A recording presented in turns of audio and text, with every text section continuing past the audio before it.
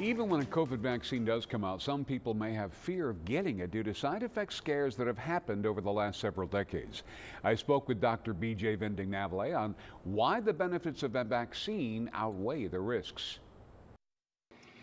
Dr. Vijay, this week we're talking about something that is very important for a lot of people, and that is sort of an unnatural or unfounded fear of vaccines, like the COVID vaccine that we are expecting within a matter of weeks. Yeah. What do you think? I agree.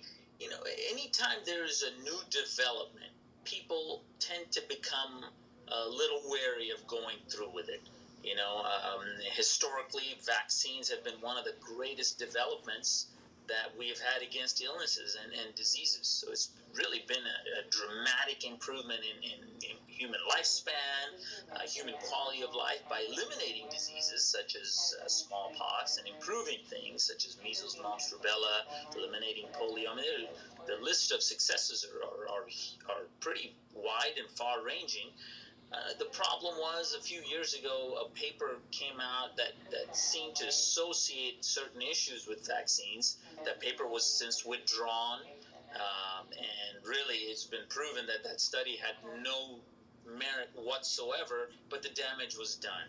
And I think that may be one of the reasons for the fears, but really we need to know that before anything is brought out, certainly in America, the FDA does a great job of vetting things. So once this vaccine, specifically the COVID vaccine, is approved for use and it comes out, I would recommend that whoever can get it should get it. And especially, different guidelines will be put out by the CDC in terms of who would be first and second and so on and so forth until we have enough doses and the capacity to administer it to everybody in the community so that we can return to a normal life. And everybody, I'm sure, has had enough of the 10 months of this craziness. Have you heard why people are afraid of these vaccines, what they think they might do to them? Well, one of the fears is that the vaccine was rushed through. Most of the time, vaccines take a long time in terms of years. It can take 10 years, take longer. But what people need to realize is our technology now is amazing. I mean, we can make developments that used to take decades in months simply because we have extremely powerful computers. We have the ability to manipulate proteins in ways that we could not before. So our technology is way ahead of what it used to be. So that fear of rushing, while warranted, it's not really appropriate now.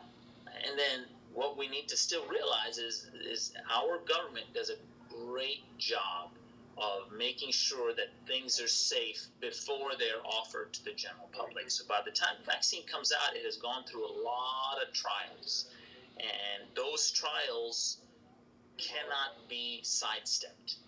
Now, we always put our kids first, and in this case, that's probably not the right order for getting the vaccine, at least from what we've heard. You're absolutely right. You're absolutely right. So while I'm not sure what the CDC is going to come out with in terms of guidelines, but the people most at risk would be the elderly, the frail, certainly our frontline workers, our emergency responders.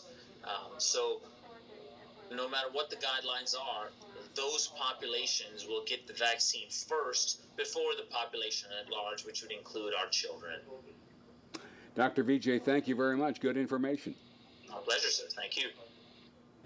And of course, the doctor joins us every Sunday morning.